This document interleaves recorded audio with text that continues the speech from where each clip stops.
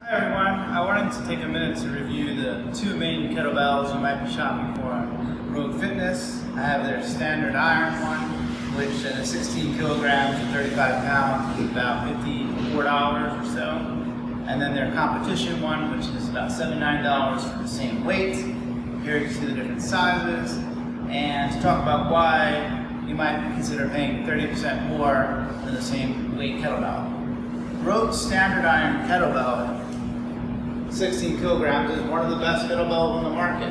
The handles are smooth, they last a long time. Even if the finish does wear off, it's easy to sand and refinish. It's a product you can have for a lifetime. Why buy the better one? Well, it is a standard size. It makes the clean that much easier, especially at the smaller sizes, because it sits properly.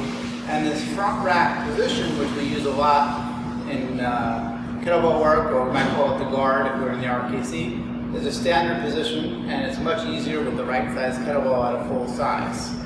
Additionally, Rogue put in these little divots that maybe I'll get up close to camera you can see, and this makes movements like the snatch much easier, or even holding it above head, because your forearm can rest in these little divots and it doesn't hurt your radius and ulna nearly as much as it would with a new kettlebell.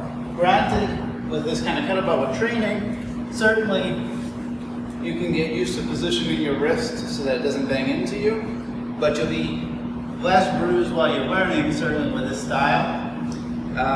Another nice thing is if you're switching weights, they're all the same size. You don't have to get used to changing the weights.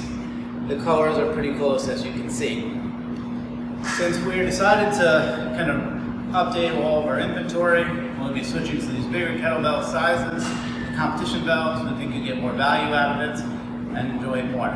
So to us, it's worth the extra 30%. If you're more of a recreational type user, you can certainly get away with the slightly cheaper kettlebell. But being that kettlebells last you forever, spending the extra 30% is probably worth it, especially if you get serious into kettlebell work.